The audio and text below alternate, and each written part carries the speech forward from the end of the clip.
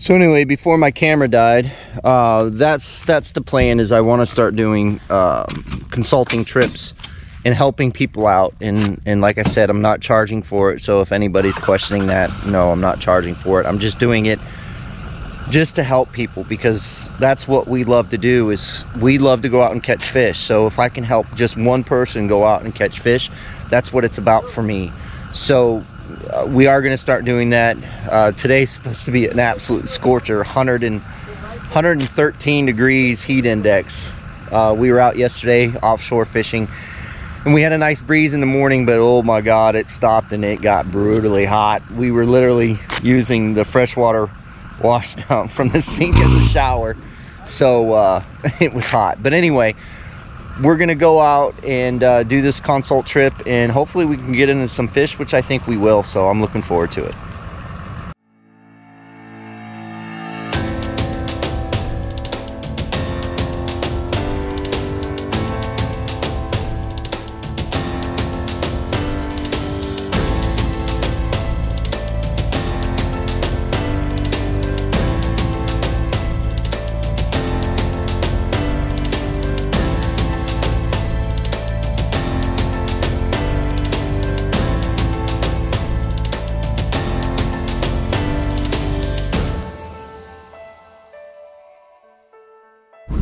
All right, folks, what we're doing is we were stopping at a marker, and I asked Dave, I said, do you know how to approach the marker? And he said no. And I said, okay, what we're gonna do is we're going to, as I'm looking at it right now, I can tell the tide is pretty much dead. So they should still be on this side of the marker because of the tide was going out. So they should still be on this side. So drive by it like this and see if you mark bait. When you drive by it next time, you want to drive by it this way, because okay, so there's bait on there. There's bait at this marker. So right now that tide is completely dead. Yeah. Okay, so now it's marking on this side. That's good. Okay, that's fine. But let's get, since the wind is coming, let's see if it's on this side. And that right there is indicating that that's whitebait. This is indicating thread fins. That's whitebait. So they're more on this side. Okay. So that's what you want to remember. Now that we know that they're on this side too, we've got the wind coming at this angle. So we're probably going to have to set up here. We'll have a direct angle coming here. Like this, because the tide's not running. Okay. And then we'll start chumming and see if we can't get them up. Okay. So I was just telling them how we want to get it set up is we want to get the back of the boat in between those two pilings. Since the wind's coming this way, it should allow us to, I want to have the back of the boat right there so I can chum, because the chum's not going to move. The chum's actually going to sit still. If I was typically in this situation, I would probably throw out my anchor and put the boat in reverse and create a false current, but I don't think we're going to have to do that. I think they're going to be easily be able to get them up in the chum and catch them. So we'll get the boat situated. And he said days over before it began. Oh yeah, look at him. Enjoy your move, friends. Oh, look at him. Yeah. All right, folks, we got the bait thick. Like I said, the tide's not moving, and I knew we wouldn't have to put the boat in reverse. So we've got it going. Dave's getting ready to throw our 8-foot 1/4-inch talon cast net. I told him if he can't catch bait here, we're just gonna go back home.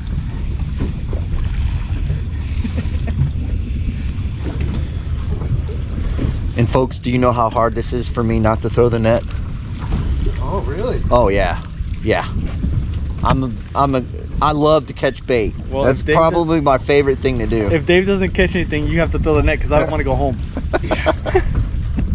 They're ready for you, man. They're thick as all get out. Oh, he triple loads it. See, I don't triple load it.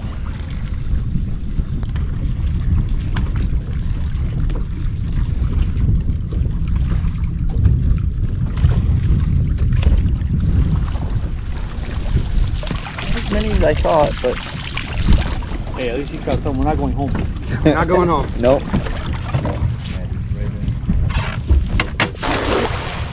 See how much little effort. Yeah, because I got to heave when I do it on the shoulder.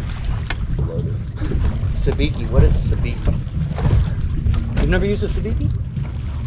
Huh? No. It's a... I know what a sabiki is. Oh. I'm just teasing. I was but like, wait, you've never... I'm like, no. I don't. Am I teaching you something? Sabikis. My daughter loves them. Well,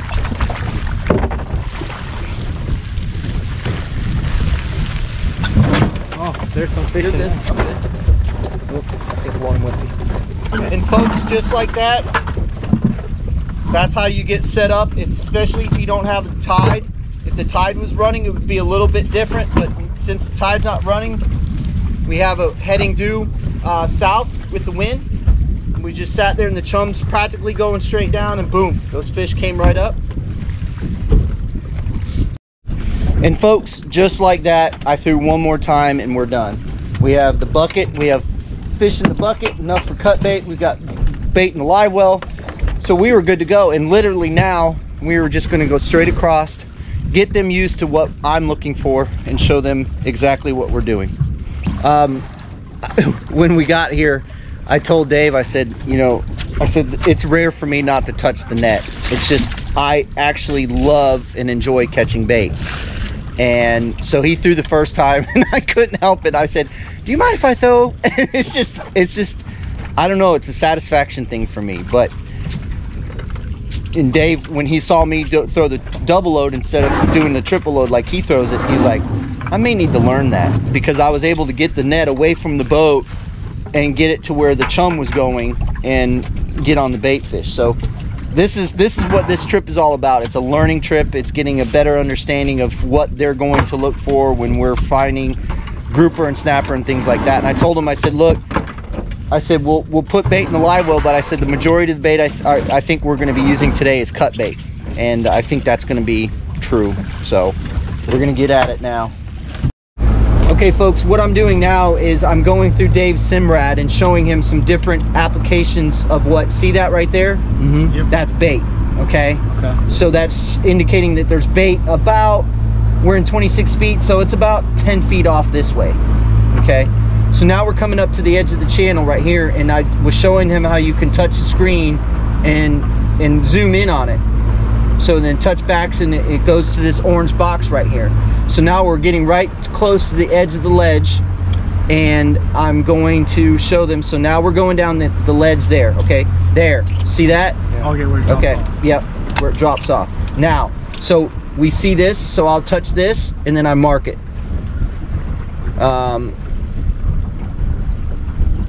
New waypoint, boom, safe, just like that.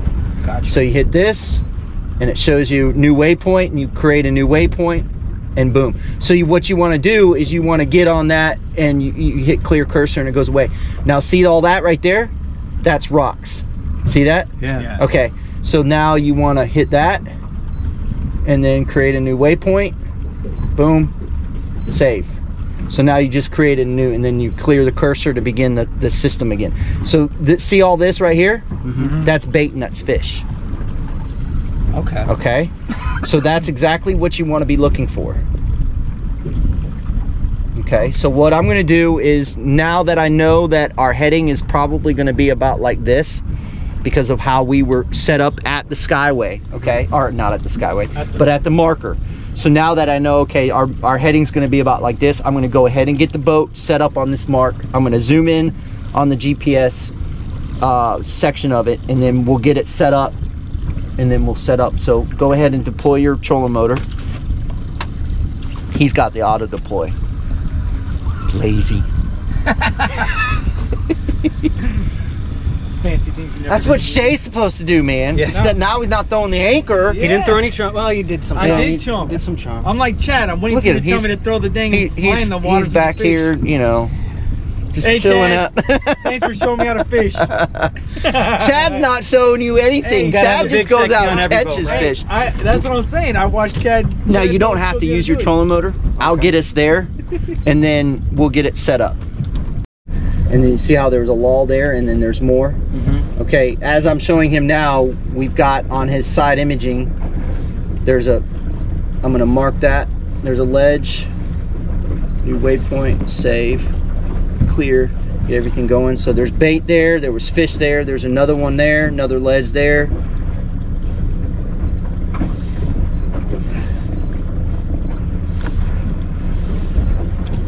You're gonna have about $1,000 worth of waypoints when we're done with this.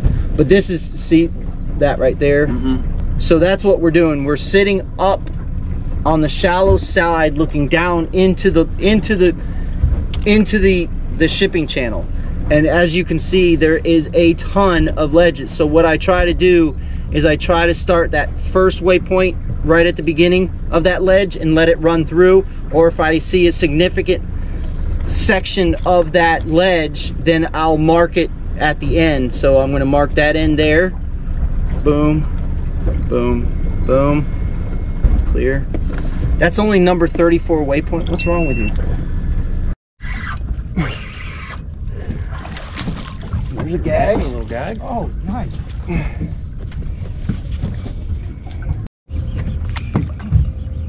Come on. No dolphin. No dolphin. Shh. You don't talk about it. Grunt. See, folks, as I explain time and time again, if you're catching grunt, that's a good thing. It's not a bad thing. You definitely want to stay in the area if you're catching grunt. Throw that in the cooler. We're both they're both using cut bait. I was using cut bait. And I got bit, but it wasn't very convincing, so I threw on a live bait. As soon as it got to the bottom, it was bam, fish on. So I'm going to try live bait again and see what happens. But as I always say on the boat, you want to have everybody doing something different until you establish that pattern.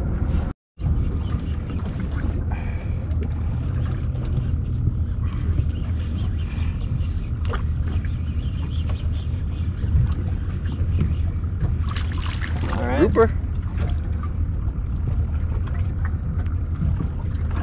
He's got to go back.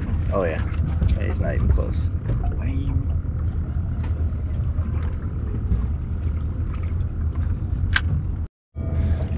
All right, I came to the back of the boat because the boat had switched a little bit, and I jokingly said to Dave actually said to me, he says, if you come back here and you catch a fish, if what? I stopped after Oh, that because I knew after I said I was going to jump in, but I was like, nah, I'm going to say it, and then he's going to catch the fish. Well, I just want to see you jump in. So anyway, what happened is that I was watching what style of jig he was using, and he was using a Stewie, and we were using Huggies, and Shay and I were catching fish, and unfortunately Dave, he got cut off, but he wasn't getting a lot of bites. So I said, well, if I come back here and I catch a fish, then I know what the issue is, and I'm not going to say anything until I catch a fish. Well, I caught a nice snapper just now, and sure enough, I think it was his jig style, to be honest with you. As I explained to many people, it's not the color, it's the style jig that makes a difference sometimes. And these fish will get keyed in on certain styles of jigs. Like there's days that they won't touch anything but a Stewie jig, because they're eating live bait and they like the way that live bait is on it. Like a lot of times I'll get the snapper where the snapper they don't want to fully take the bait if it's hooked in the nose. So I'll take a Stewie and hook it in the tail and send it down, and they'll eat it.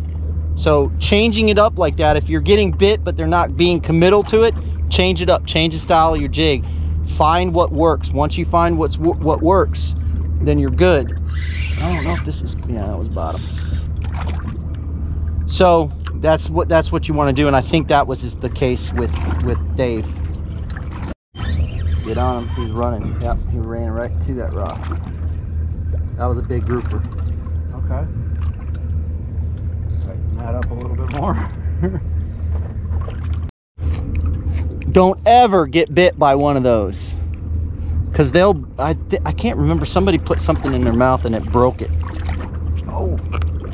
Arr, arr. Hi, how you doing? I'm here for the buffet.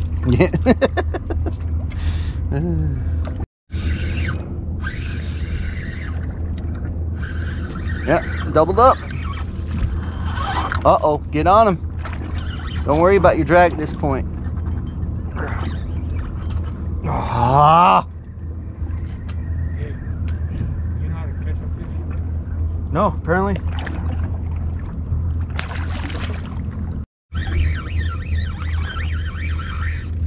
Snapper! Oh my God, he caught a snapper! This is a good one.